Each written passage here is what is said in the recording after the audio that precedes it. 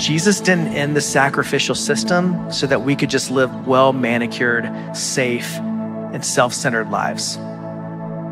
He didn't do it for us to go about our days without relying on the leading and guiding and power of the Holy Spirit. No, he entered Jerusalem that week so that he could lay down his life and rise again so that he could build something better and build something truly beautiful in you. That is the good news of the gospel, that Jesus is so much better than anything this world has to offer. He is the cornerstone. So build your life, your dreams, your ambitions, your family, your career, your finances, your time. Build it all on that cornerstone, because I promise you, Jesus is better. Don't settle for anything less than what he offers.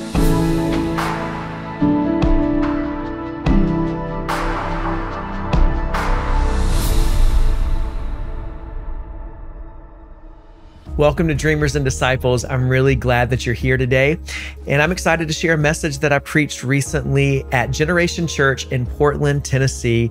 Generation is a fantastic church just north of Nashville. They're led by Pastor Brandon Petty, who's a good friend. He's also been a previous guest on this podcast.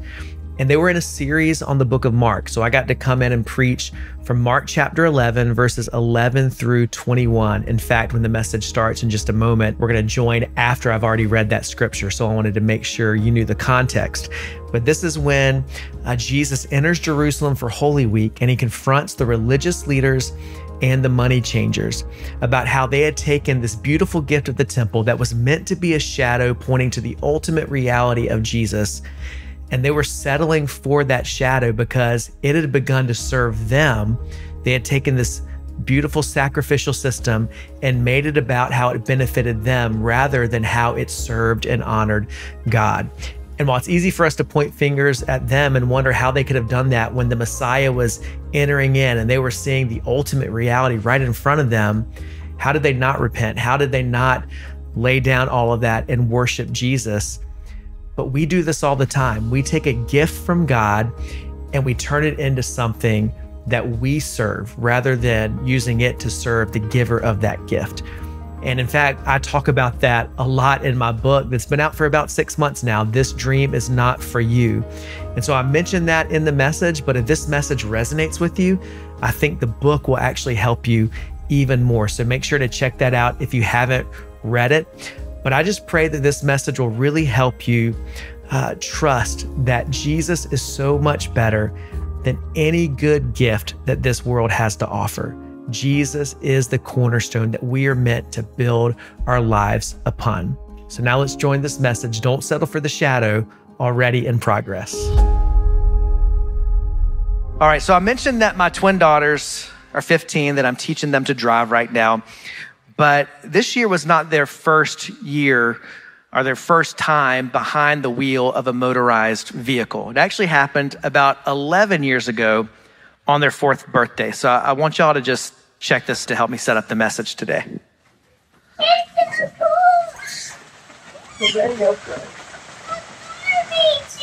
Whoa! That's awesome. It's wet. It's not wet. All right, get in. Your shoes are wet. When you press the pedal, it should All right. go. Hold on. That's Watch backwards. Wait. All right, now hit it.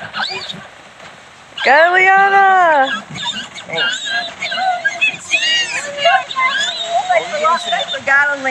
You know, there's a lot going on in that video. There's the aggressive camera work from my wife. It's kind of all over the place. There's somebody in the first service said, hey, you made fun of your kids, but you didn't talk about your hair in that video. I was like, I was hoping nobody would notice that. And then Liana had a very heavy foot on the accelerator there, which might still be the case. But I love that video. I mean, when I was going back and trying to find it, I went on this whole spiral, because parents, doesn't it go quick? Like any parents in here? So yeah, I get a little sad thinking about that. But now look at them 11 years after that. So now they are in the real thing. They are real drivers, which once again is a very scary thing for me and my wife. But here's the point of why I share that to y'all. That Jeep, the Barbie Jeep, on their 4th birthday, that was a really good thing. I thought it was a good gift, but it wasn't the real thing. It was just a shadow of what a real Jeep was actually like. It was a pink shadow, but it's a shadow nonetheless. And it was a shadow pointing to something that they would experience later in its fullest extent. But I want you to imagine if my twins decided to settle for the shadow. If they were still at the age of 15, they were driving around the streets of Charlotte, North Carolina in that little Barbie Jeep. Wouldn't really work out too well. Or we wanted to make a good road trip, little fun experience from Charlotte to Portland.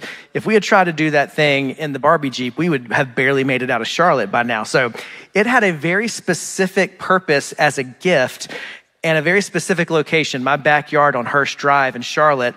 But it wasn't meant for the real thing. It wasn't meant for the real road. It was a shadow. And I know that sounds like a silly illustration, but how often have you and I settled for a shadow? How often have we settled for something that wasn't the real thing and we settled too soon?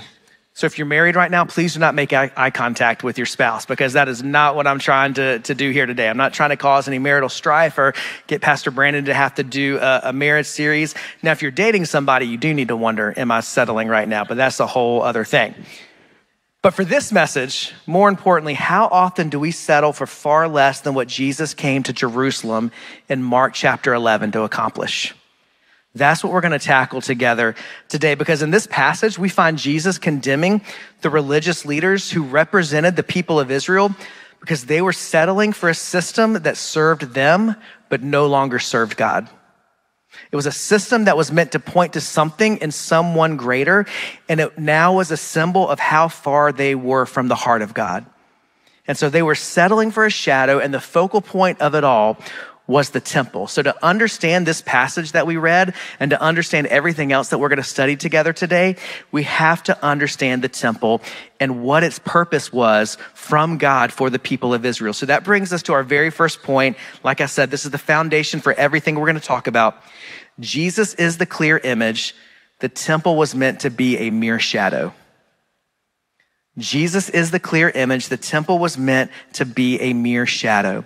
So Jesus enters Jerusalem and his sights are set on the temple. He goes to the temple courts. He has scouted it out and he turns over the tables. And then over the next 3 chapters, chapter Mark 11, 12, and 13, he is confronting the religious leaders and he's confronting what the temple had become. So let me just give you a little background, a high level view of the temple.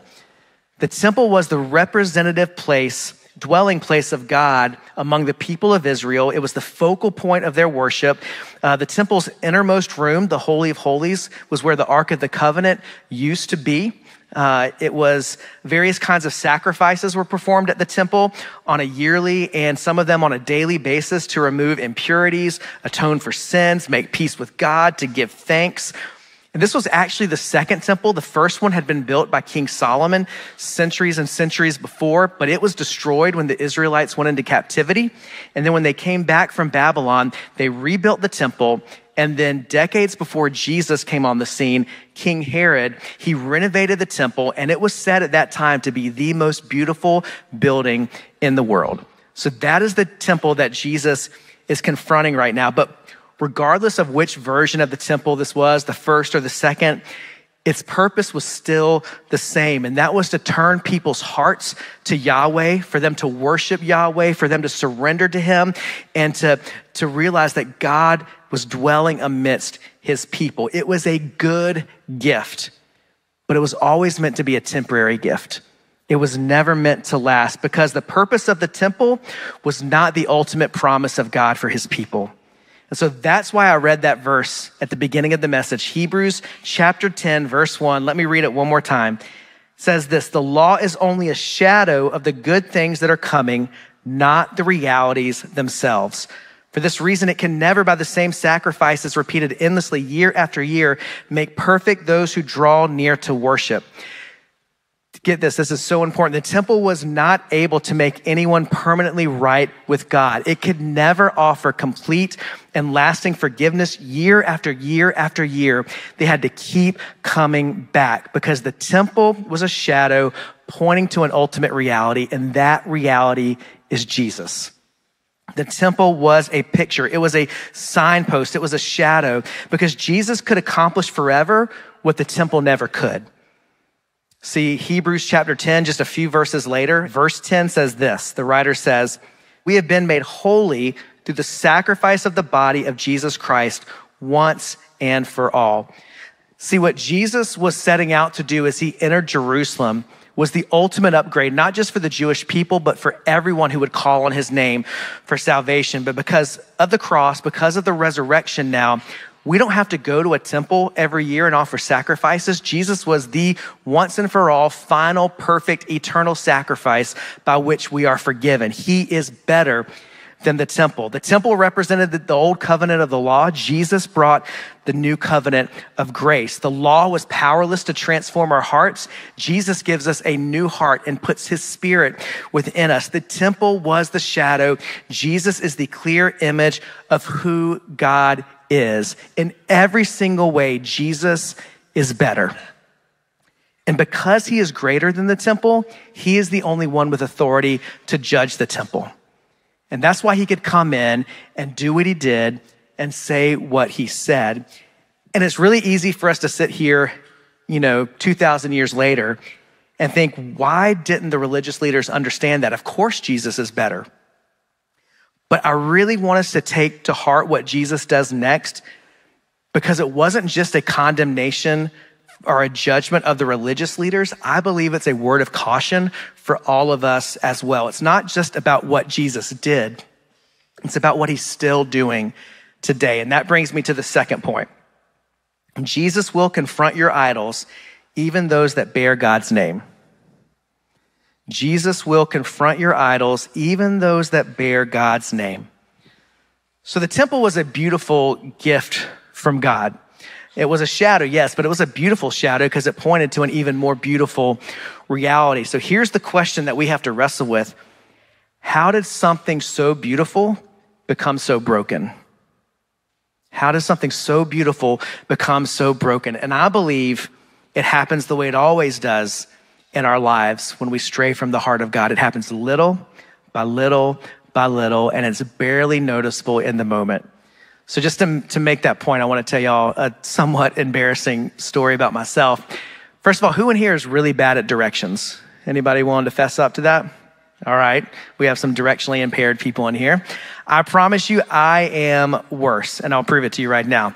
So about 2 years ago, this was right around the time I came here to Generation for the first time. I was new to this whole traveling to preach lifestyle. And I had a busy day of doing coaching calls. And I asked my wife, I said, hey, will you help me book my flight to the Woodlands, Texas? Anybody been to the Woodlands? Okay. This will hit different for y'all then. So I was gonna go there and ask my wife to book me a flight. And these words came out of my mouth. I said, hey, the Woodlands is right outside of Dallas. So book me a flight to Dallas. So if you know anything about Texas geography, you already know where this is going. You're already judging me in your heart. And so about a month later, the day of the trip came. I get on the flight, go to the airport. Everything feels great. I'm excited. I'm on time. I land in Dallas, and I get my phone out as I'm headed to get the rental car to see how far away the hotel is that the church booked. I thought it would be like 30 minutes away. And so I pull that up, and it's not 30 minutes away. It was about 3.5 hours away. And that's when I realized that the Woodlands is not outside of Dallas. The Woodlands is outside of Houston. So my self-talk over that 3.5 hour drive to Houston was not very healthy. It was not very emotionally mature. It did not show my spiritual formation that I've learned from the book of Mark. But I did get a nice little bonus tour of Texas that I'd never gotten before. So there was a gift in that. But as I was driving, anytime something dumb like that happens, I'm like, okay, God, what are you trying to teach me, and how can I use this later? And I realized that the whole time I was on that flight, I had no idea I was headed in the wrong direction. Everything felt normal until I got to the place that I never intended to be at. And I think that's what happened here with the Pharisees, with the Sadducees, with the religious leaders. Small compromise after small compromise after small compromise eventually led them to a place where they couldn't even recognize the Messiah when he arrived, because they were so inward focused. They eventually arrived at a place where their hearts were more concerned about their own power than their own purity. and they had a blind spot. And I believe many times we do too.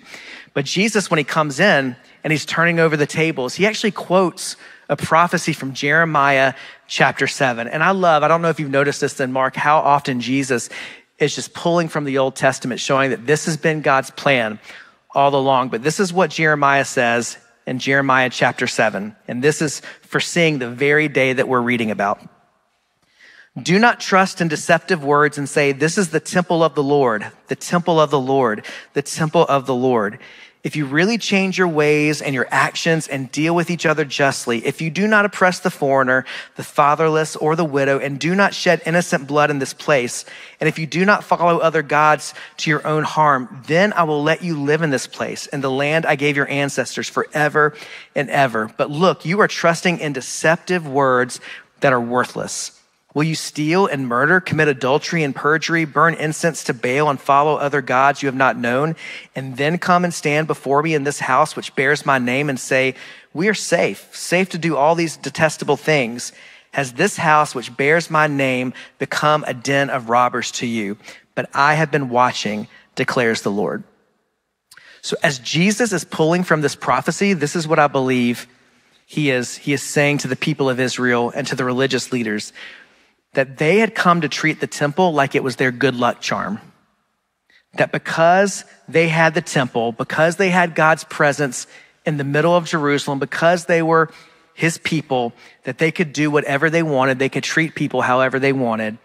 And they thought the temple was their crown for being the people of God. They trusted it more than they trusted God. And in that way, something so beautiful, something so holy had become an idol because it was drawing their hearts away from the God it was really meant to worship. And we can look at the people of Israel and wonder how in the world that happened. How did the shadow become their source? How did they see the temple more about how it served them than how it was meant to serve God? How was it more about giving them glory rather than giving God glory? How did it become a den of robbers instead of a place of generosity? And like I said, we can point fingers at them without realizing that we do this all the time. My heart does this all the time. And that's why I want to make a prophetic application from this passage for all of us. We often take something that was meant to be an offering of worship and we turn it into what we worship. So we take a gift that was meant for the purpose of ministry and it becomes an idol that poisons the ministry. Or we take a very good dream that God can use to bless other people and to bless the world and point people to him, and we end up clinging to that dream more than we cling to Christ.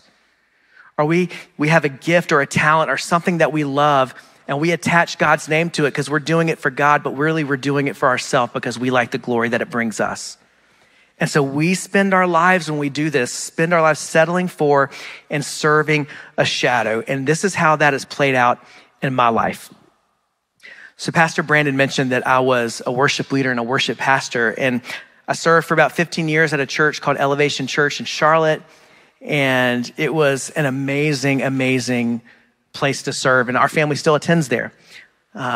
My life was changed there. All three of my daughters gave their life to Christ there. It was an amazing experience. And for the first 7 years, I was getting to live my dream as being a worship pastor and worship leader. And then I was able to write songs, and we were able to start recording some of those songs and going on tour, and all the stuff that I was doing for God, and seemed like it was all my dreams coming true. And little by little by little, the thing I was doing for God had started to become my God. And I remember there was this time where my pastor set me down after a worship experience meeting on a Tuesday, and he was trying to give me a vision for my future. And he said, these two other worship leaders, they're amazingly gifted at singing and songwriting. He said, they're great at that. He said, you're good at those things, but I think you have a lid, which that's not fun to hear. He said, I do think, though, you have the gift to be a great pastor and shepherd and leader and teacher. And one day you're going to have to decide, are you willing to let go of what you're good at to take hold of what God's called you to be great at? And even though that stung, even though I didn't want to hear it, the more I wrestled with that and prayed through that, I realized that that was from God. It wasn't from a man. It was from God for me. And so, my pastor said, this isn't for right now, but I want you to really start to think about this and pray through this. And even though I accepted it up here for years, I just kept thinking, well, no, that time is for further down the road. I'm not ready to give that up yet because my identity had been wrapped up in what I did, not whose I was. And even though I taught people the right thing, I wasn't really believing the right thing in my heart until years later, we were about to record this album. And things would always get a little tense around album time because we had more worship leaders and not enough songs for everybody to sing something. And I remember I was praying one day and I said, God, when are they going to realize that it's not about singing songs on an album, it's about building your church? And I felt like the Holy Spirit said, well, you haven't gotten it yet, so how can they get it?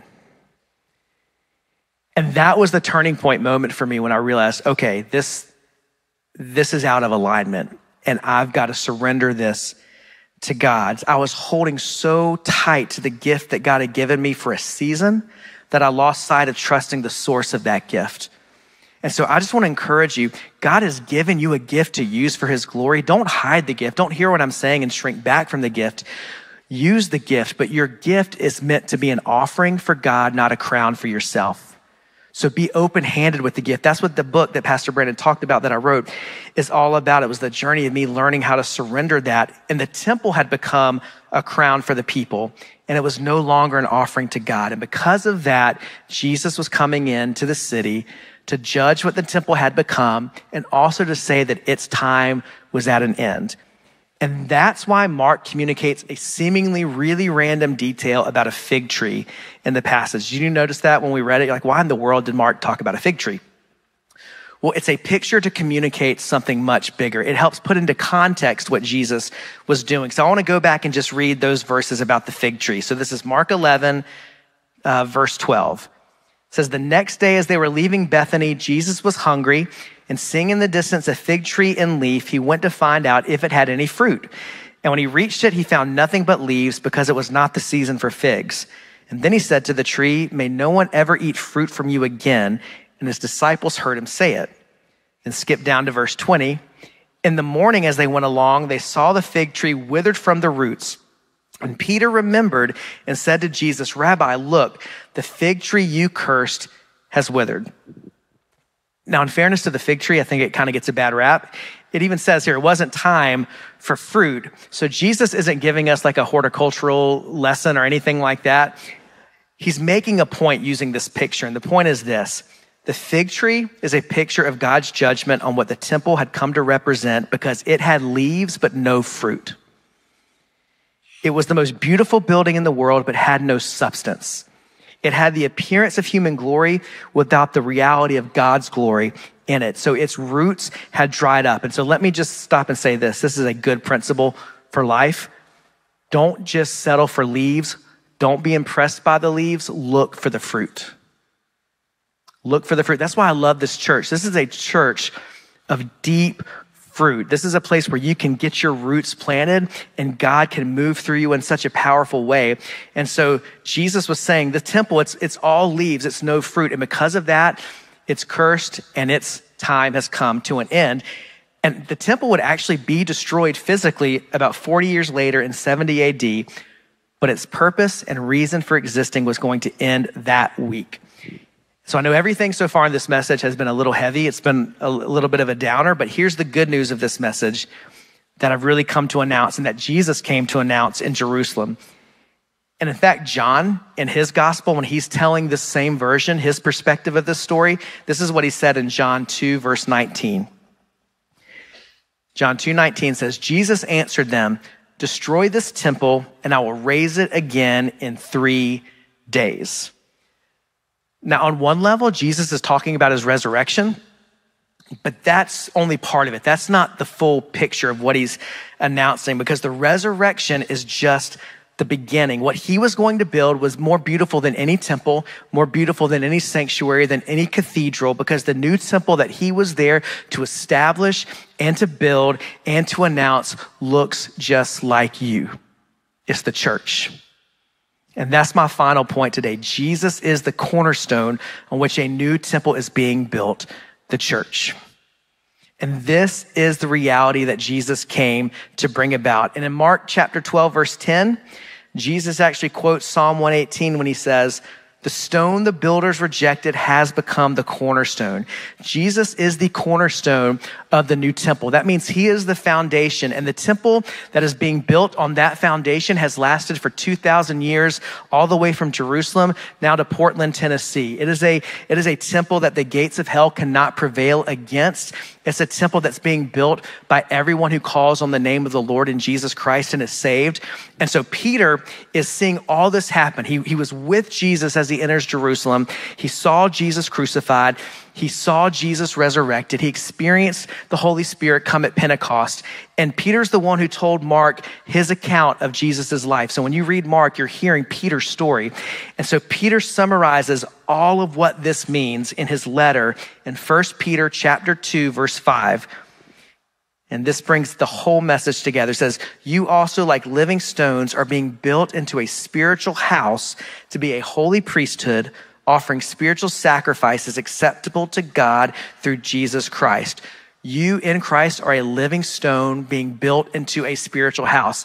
And that partly is what God is doing in you, but it's also what God is doing through you as the church. So the question is, what is that supposed to look like? What are the qualities of a temple? And are those actually a reality in our life? So the church should be a house of holiness. It should be a house of worship, a house of forgiveness, a house of prayer. It's meant to take the presence of God into every sphere of influence and stronghold of our culture today. And once again, that's what I love about this church. All of those qualities mark Generation Church. So this is good ground to plant in, good ground to see fruit grow in your life. But what Jesus came to build wasn't just about a gathering of people. It was about the presence of God that we are meant to carry into our workplace, into our schools, into our family. People don't have to make a pilgrimage to experience the presence of God anymore. We take the presence of God into our world. And that is the good news of the gospel. And 1 Corinthians 6:19 says this. I know I've given you a lot of scripture, but hang with me right here because this is amazing news. Paul says, do you know that your bodies are temples of the Holy Spirit who is in you, whom you have received from God? You are not your own. This verse is usually talked about in terms of sexual purity, which that is part of it, but it's so much bigger than that. Your body is a temple of the Holy Spirit.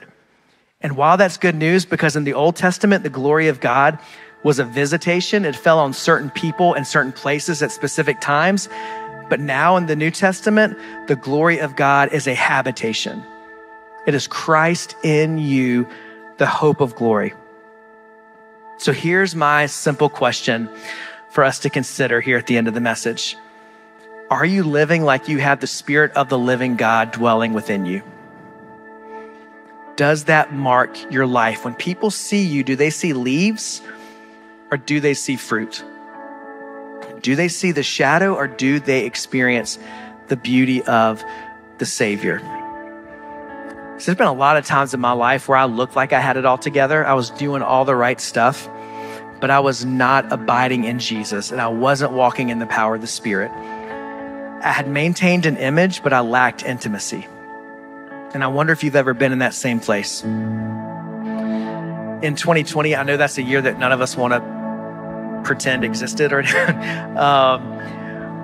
want to pretend it didn't exist. But I remember that was a really tough year for me. Ministry was crazy, trying to figure out how to do church. And I'd been doing ministry for a long time, and I realized I was going to my Bible more to do a checklist quiet time or to find something to teach. And I wasn't really letting the Holy Spirit speak to me and convict me and inform me. And then our youngest daughter, Sydney, has cystic fibrosis, so we were really concerned for her and didn't know what everything in that year meant for her. And I was sitting on my back porch, and it was the week of the twins' birthday. And they weren't riding a Jeep this time, but they were just in the backyard. And I remember just having this conversation with the Lord internally while there was a big smile on my face. The inside didn't feel that happy because I was like, God, I feel like I've told people that there's abundant life in you.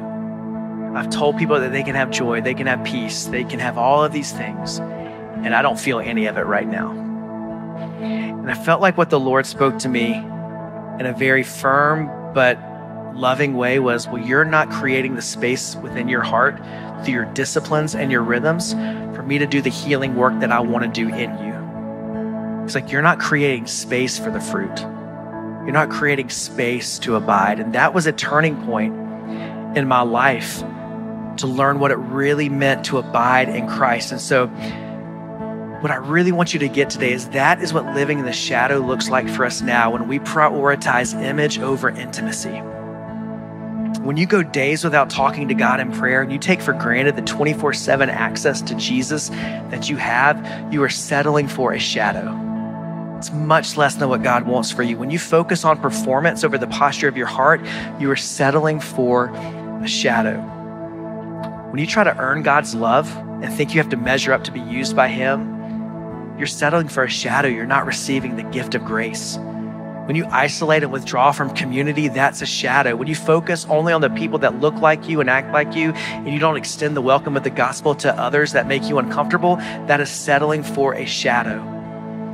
When you smile at your neighbor, but deep down you hold bitterness and unforgiveness in your heart, that is a shadow. And when you come to an amazing church like this and you just come in and out and you don't get involved, you're settling for far less than what God has for you. And my encouragement for you today is, don't settle for that. Abide in Jesus. Stay connected to the source of life and light in Christ. Love one another. Let go of unforgiveness and bitterness. Get involved here at this amazing church and let your roots grow deep. Jesus didn't end the sacrificial system so that we could just live well-manicured, safe, and self-centered lives. He didn't do it for us to go about our days without relying on the leading and guiding and power of the Holy Spirit. No, He entered Jerusalem that week so that He could lay down His life and rise again so that He could build something better and build something truly beautiful in you. That is the good news of the gospel, that Jesus is so much better than anything this world has to offer.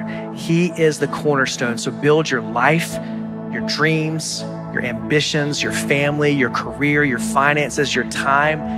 Build it all on that cornerstone, because I promise you, Jesus is better. Don't settle for anything less than what He offers.